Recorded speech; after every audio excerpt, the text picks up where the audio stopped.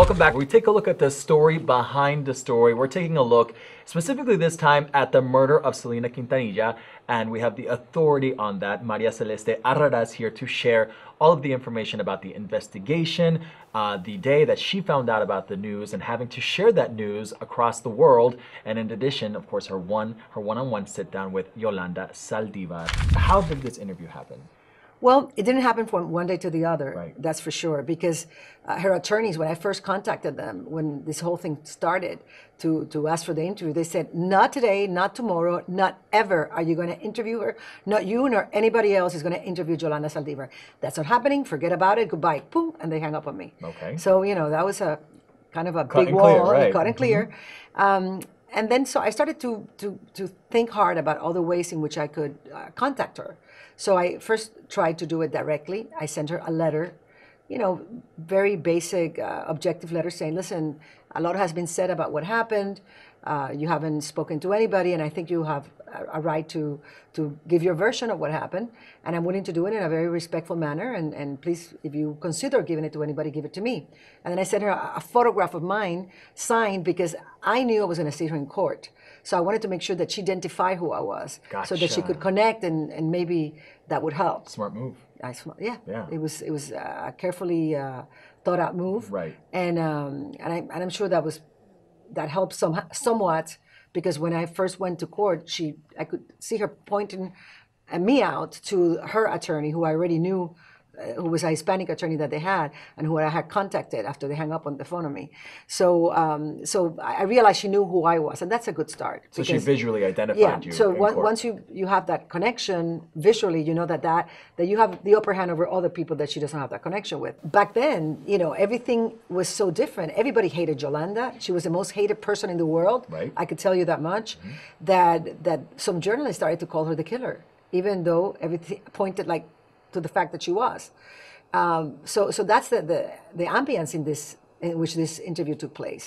How did you go in there unbiased? I mean, it's easy to say, well, no, you're a journalist, you've got to be professional. Well, but I that's always, hard. because that's the training. That's a training as journalists that we have. And also, when I went in there already, there was not a matter of being biased or not. She had been convicted, so she was the killer. And the questions that I was going to ask were based on facts and evidence that was presented in court, Right. and that I had gathered. So the evidence is objective. You know, I was going to ask questions that the state attorney wanted to ask. Of course. I was going to become the state attorney in that interview. But what were you feeling being face to face with her? Face to face with a convicted murderer. I wasn't. She's not menacing looking, you know, at all. She has a very low, sweet, kind of Homey look, right? kind of like I would say like childish voice. Yes. And so no, she's not menacing, and she was actually always very nice. I mean, you just don't lose perspective of what she did. And why you're there. And while I'm there, yeah, but no, she was. I was nervous that I wanted to ask all the right questions. I was nervous that I didn't want to turn her off, being so aggressive that she would retrieve and leave or Right. finish the interview abruptly. I was nervous that I wouldn't be strong enough, and then the public might think that I'm being a softie, or I'm befriending her in a way that it will take away my objectivity. So I was balancing all these things. Did you at any point feel frustrated? Because in seeing the interview, there were times where she would almost make up things or speak things that weren't true. Yeah, Did you feel there were moments. frustration? I think that frustration is too strong of a word, because I wasn't frustrated. I was just like taken aback, like, how can you say that? You know, it Right. makes no sense. And also, I realized during the interview that she was in certain ways she was very out of touch with reality, and that she believed her own lies. Right. So once I realized that was happening, I asked the questions very thoroughly and very firm, but also in a benign manner, because I realized that, you know, there was a few screws missing there. Yeah, you can definitely tell that when you're seeing the interview. You actually have said in an interview, you said that she's manipulative. Did you realize it at the moment that she was trying to manipulate you, or was it looking back? No. I went into my conversations with her. I mean, giving her the benefit of the doubt of a regular, normal conversation. Right. she got upset because I said she was manipulative Correct. in an interview, and then she didn't want to talk to me anymore. But she was manipulative, and it was through interacting with her that I understood how she probably manipulated Selena, because she would lie when things were not going her way, or when she was afraid of doing something, or she changed her mind about something. She would lie, and just like she told Selena at one Right. point that she had been raped, and she said all these things that came out in the trial. She told me at one point that she had breast cancer, which she didn't. Right. And I started to realize that she says those things when she wants to divert attention from what's going on for whatever reason. And I was like, why do you have to tell me you have breast cancer? Why? What's the point? Right. But she would tend to press buttons to try to get you to do what she wanted to do. Now, you've compared the Selena murder trial to the O.J. Simpson trial in mainstream media, right? Yeah. And in many ways it is. It's the same, I would say. Because it it got the attention. Exactly. The same attention-grabbing headline. But it's very different in the sense that in the O.J. Simpson case, you have the celebrity who's the suspect. Yeah. And in the Selena case, you have the celebrity The who's the victim, right? Yeah. So it's two completely different ways of handling that, isn't it? Yes, absolutely, very different.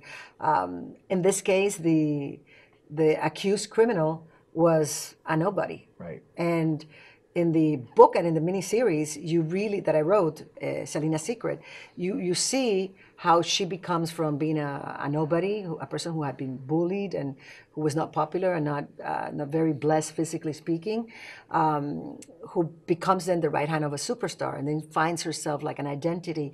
And then when she's about to lose that identity, then she snaps, and it unravels a series of events that ended up with taking Selena's life. Of course. But yeah, so OJ, everybody knew everything about him. With her, nobody knew anything about her. Correct. Yeah. Correct.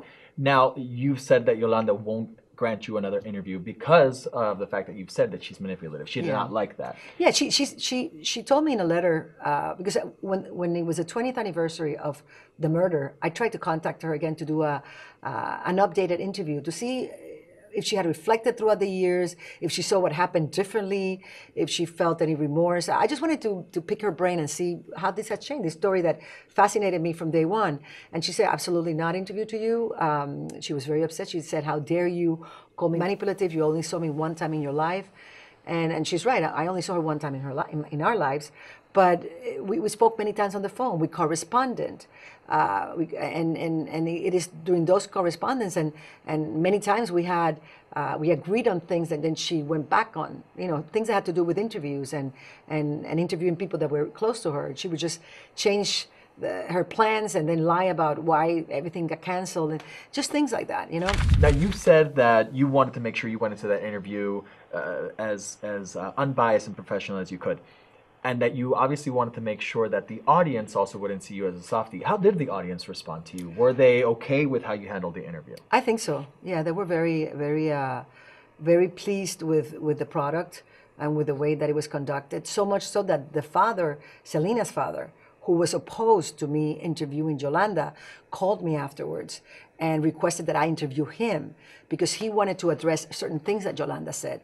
And the first thing that he said was, you know what, I was against you interviewing this woman, this crazy woman, and now I think that you did a good job, and I want to respond to certain things that she said. You see? So you did your job. Yeah, it was good. And in that interview, he said a lot of things that were important, in my opinion, about things that they discover and a pattern that they saw on Yolanda's behavior previous to the murder. Right.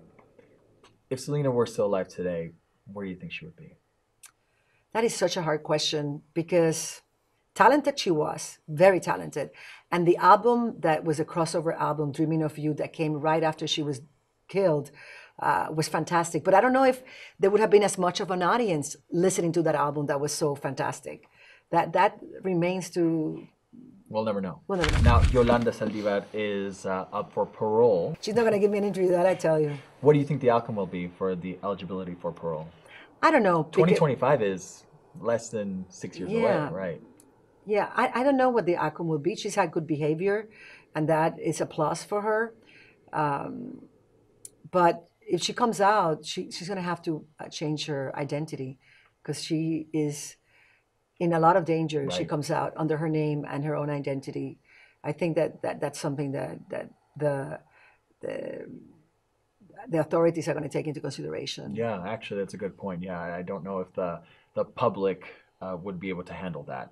Just her being out on the streets. There's always a mad person that is going to want to take revenge after all these years, even though at that point she would have had, she would have done her thing to comply with justice. You know. So, María Celeste, anything else that you want to add to this? I think the day that this happened, that 31st of March of 1995. We lost a star, but a legend was born. Yeah, absolutely. Well, thank you so much for granting us this chat here on Hollywood Files. I hope you had a good time. I did. I think I could sit here and talk to you forever and ever and ever. Me too. This is such a fascinating case, and it's something that we take very seriously.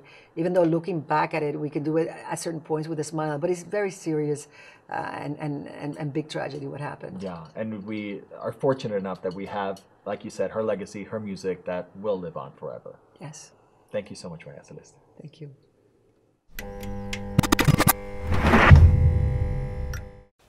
Amigos de YouTube, ya saben, nos conocen bien, somos Latinx Now. Y bueno, si quieren seguir viendo este contenido es fácil. Suscríbanse. ¡Lo dijo bien! ¡Lo dijo bien! Y ahora sí, suscríbanse, por favor. Siempre dices que suscríbase. Suscríbase. Wait, and turn on post notifications. También, eso es importante. Turn on notifications. Y suscríbanse. I said it again.